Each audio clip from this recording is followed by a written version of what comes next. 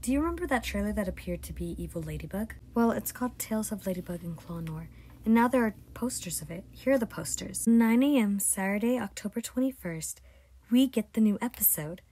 In addition, instead of the typical 44-minute long, it will actually be 50 minutes. Are you excited? I cannot get over the design. In this design, Shadybug looks really good. Cat Noir looks a little bit weird, but you could get used to him, such as in he had green hair. And Kuroneko was the last time we saw Adrian with green hair. The crazy part about this one is he also has black lipstick, and I actually am digging the black lipstick in the costume. The hair, I'm not really too sure about, and the eyes I'm also not too sure about. This is Marinette.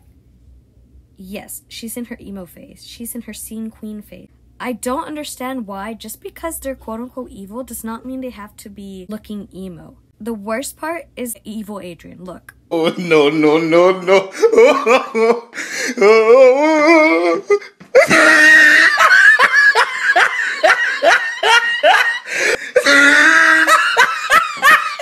When I first saw this, I busted out laughing because of how ridiculous it looks. Look at his hair. It looks like something.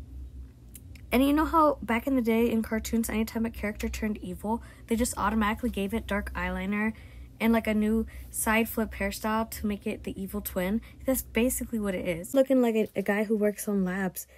Instead of looking like an evil scientist, they could have easily made him look more like a bad boy vibe, such as Roderick from Diary of the Wimpy Kid. They had so much potential, but instead they did this! His white jacket makes him look like he belongs in a lab. And the shoulder padding, it's giving 80s. Whoever designed Adrian and Marinette need to go to jail.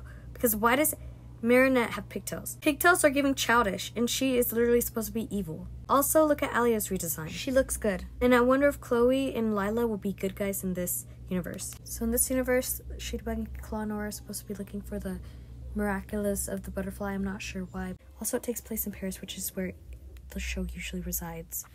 But that's what they're looking for. I hope you guys enjoyed this video. Go like, comment, subscribe, and share. Peace. Oh, also follow my Instagram.